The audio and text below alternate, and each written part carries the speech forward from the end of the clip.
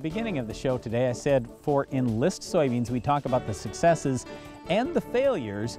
And you may be wondering what those failures are. We'll get to that in just a minute. Let me first explain what Enlist is. It is a newer technology that allows a farmer to spray glyphosate, glufosinate, which would be Liberty, and then also the new 2,4-D. Just the new 2,4-D, that would be called Enlist 1. So we're super excited about this particular trait because it's actually been planted on our farm for about 6 years now. We love the yields. There's a lot of potential with this, but we just want to make sure you know the downsides to it as well before you go planting a bunch of Enlist soybeans on your farm. Certainly we expect Enlist acres to increase again this year due to the success that Brandon's talked about here just a little bit in the past few years. Growers are excited about many things with those varieties, but I just want to say this. Here's the first caution I would give you. This trait, as Brian mentioned, has tolerance to glufosinate or Liberty, glyphosate or Roundup, and this new 2,4-D. So you may be thinking, well, hey, I don't have to worry about a pre-emerge herbicide. I got all these options. I can spray post-emerge. And they are great options post. But I'm just going to say this. When we've had weed control issues across the country with Enlist, it's almost always come where we either didn't get a pre-emerge residual on or we didn't get enough rainfall to activate a residual product that got put on after planting.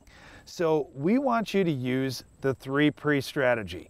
This is something that will make you more yield and also take away a lot of the stress and a lot of the risk that you may be taking with Enlist if you're relying on post-emerge control. And by 3 pre's, we mean metribuzin, a PPO, either Valor or Authority, and one of the yellows like Prowl or Trifluralin.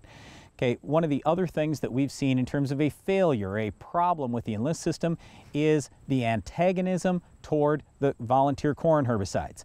So if you're going to rotate, most likely, you're following corn with soybeans. You go out there, you plant Enlist soybeans, you got some volunteer corn, you say, oh, no big deal, I'll throw in my Fusilade, I'll throw in my Secure, or whatever it is. Unfortunately, though, there is a lot of antagonism between 2,4-D and any of those grass herbicides. What we found is the Assure 2 and Secure, that whole family, it just doesn't work very well.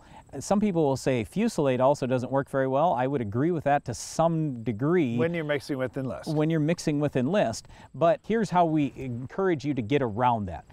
First of all, spray Liberty first. Okay, Liberty will probably kill a lot of the volunteers, and you could throw a volunteer corn herbicide in with Liberty. So do that first. If you are going to spray Enlist 1, whether it's with Roundup or not, doesn't matter, we would probably tell you bump the rate a lot. Use the highest labeled rate instead of the lowest labeled rate on whatever volunteer corn herbicide you want to use, and then make sure you're throwing some crop oil along with it just to spike up that activity of the volunteer corn herbicide. The other challenge that we have spraying Enlist post-emerge is some of the tank mixability, especially when we look at different forms of glyphosate. When we're mixing glyphosate in the tank with Enlist 1, and we're putting in some ammonium sulfate to try to make that Roundup and the Enlist 1 work better, all of a sudden we've seen some tank mixing issues. Now, here's where we've seen the problems. We've seen problems where we're using high rates of ammonium sulfate, so 17 pounds per 100 gallons or more.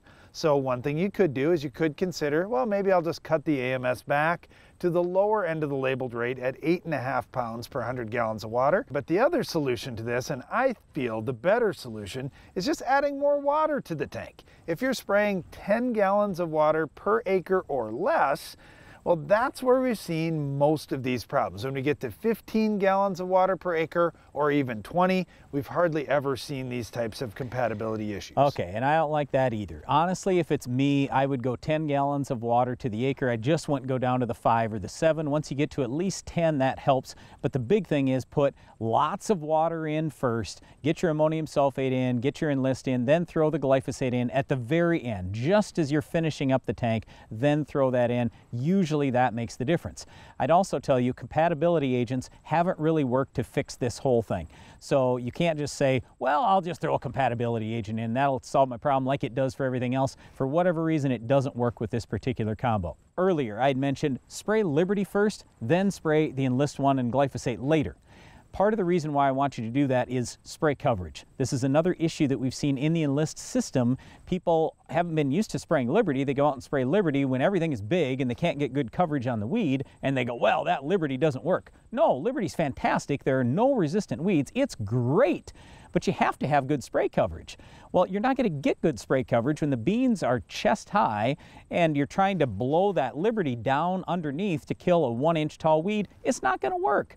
So spray your Liberty early when you can get good coverage, then come back with your Enlist 1 and glyphosate later. And by the way, Enlist 1 and Roundup are labeled up to R2, that's full flower. Liberty is only labeled to R1, that's first flower. So it makes way more sense to spray Liberty first, then follow with your Enlist 1 and Roundup later. And when we talk about this 2-pass approach, that already may be disappointing you. Oh no, I thought this was my 1-pass thing.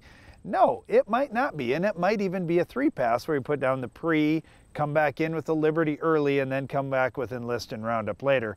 And also, Brian mentioned Liberty has no resistant weeds. We do have resistant weeds, obviously, to Roundup, but there are also some resistant weeds to 2,4-D. That's why putting those two products together helps us with that, where at least we've got one mode of action that's going to be effective controlling the weeds. All right, in terms of varieties, Darren, what's the big watch out with Enlist varieties? The thing I would be concerned about is just making sure you get all the defensive traits that you need. This is a relatively new platform. It's been out now for a little while, but there still are some varieties that are great yielders, but they may miss brown stem rot, or they may not be great on white mold or sudden death syndrome. So make sure you're talking to your seed supplier about, hey, do I need to add a seed treatment for SDS? Do I need to watch out where I'm planting this bean because it doesn't have a brown stem rot resistant gene or something like that. Just make sure you're still picking defensive traits. Don't just get excited and say, you know, I want to go Enlist. The weed control is great. The weed control is great, but do be careful when you're picking your varieties to make sure you get the ones that fit best on your soils. One last thing. Enlist Duo versus mixing your own Enlist 1 and Roundup. The reason why most people go Enlist 1 plus Roundup is it's cheaper. Name brand Roundup is at the lowest price in history, so that's the reason why a lot of people are mixing that together rather than just buying the pre-mixed Enlist Duo, which has a different type of glyphosate, together with Enlist. So if you want to use that, you certainly can.